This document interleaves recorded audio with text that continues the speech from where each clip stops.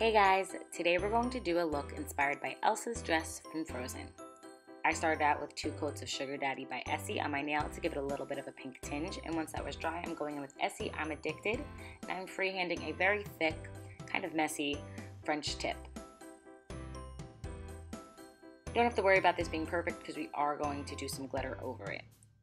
Then I'm going in with Revlon Nail Art Sun Candy in Northern Lights, and I'm just kind of adding that where the tip starts. So right in the middle to kind of blur out any messy line, and then after that I'm going to pull it down a little bit into the blue, and then I'm going to pull it up a little bit and diffuse it into the pink. Then I'm going to take Sally Hansen Big Glitter Top Coat in the color Blue Moonlight, and I'm going to paint 2 coats of that onto a latex-free makeup sponge.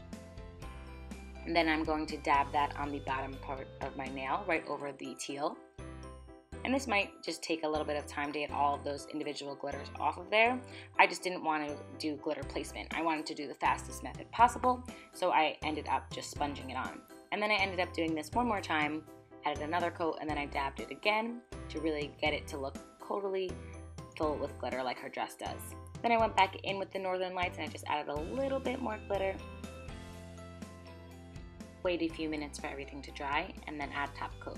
I'm using HK Girl by Glisten and Glow. If you recreate this look, please tag Nail Storming Inspired on Instagram so I can see.